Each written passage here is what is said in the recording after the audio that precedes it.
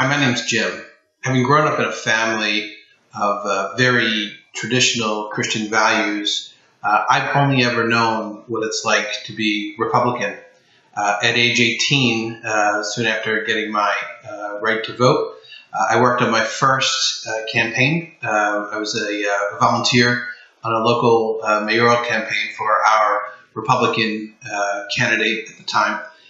And every election since then, I have worked on or at least voted Republican, and that included 2016 when I made the decision to vote for Donald Trump.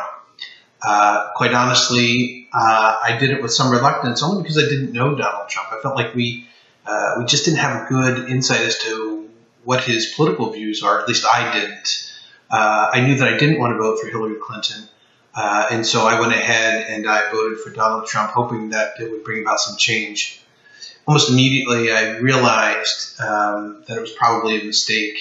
And every day seems to be worse than the day before in terms of what this president has brought about in this country, divisiveness, with chaos, and of course with what I feel is outright corruption. So I'm approaching the election for 2020. And for the first time in my life, I'm going to vote for a Democratic candidate. I think Joe Biden is a good candidate, but more importantly, I really think that our democracy, our country, requires that we not have Trump in office for a second term. The first term was chaotic enough.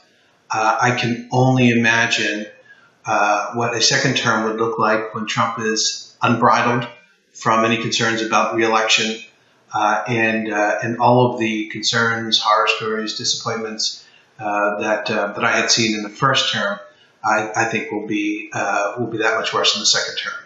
So thank you, Donald Trump, because for the first time in my life, you've put me into a position where I can no longer vote Republican.